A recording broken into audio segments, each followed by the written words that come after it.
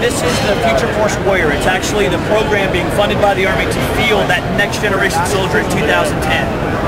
We affectionately call it an F-16 on legs. It's a redesign and rebuild, really focusing on a couple things. One is lighter weight, greater capability. So starting with the helmet, for example, it's been redesigned.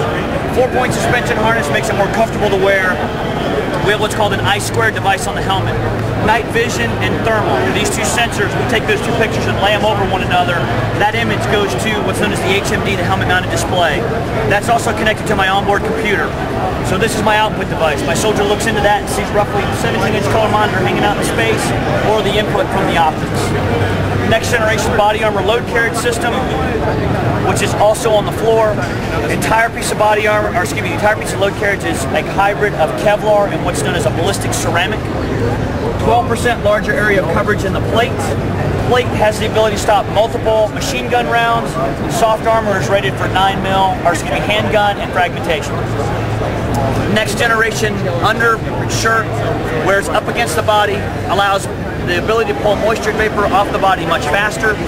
In conjunction with the body armor, allows me to passively cool the shoulder, keep the shoulder cool. What's on the chest is what's known as the WPSM, Warrior Physiological Status Monitoring System. Sensors that allow me to monitor respiration, heart rate, whether or not the soldier is standing up and lying down, whether or not the soldier's been shot. Personal information carrier, which is essentially a digital dog tag, allows me to have smart media type device. It has the soldier's entire medical history on them all the time. The ballistic detection that's in the chest harness is what's known as bone conduction. It's actually a very sensitive microphone speaker system.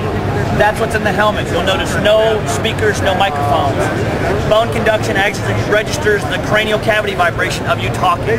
Doesn't matter whether you're whispering or whether you're yelling, your skull's always vibrating. If someone talks to you on the radio, those sensors actually vibrate and stimulate your inner ear, so you literally hear sound inside your head. No more sound bleed off for speakers or microphones. When's this all going to be? 2010. This is actually a current Army program. We're in test and evaluation now, and we field to the Army in 2010.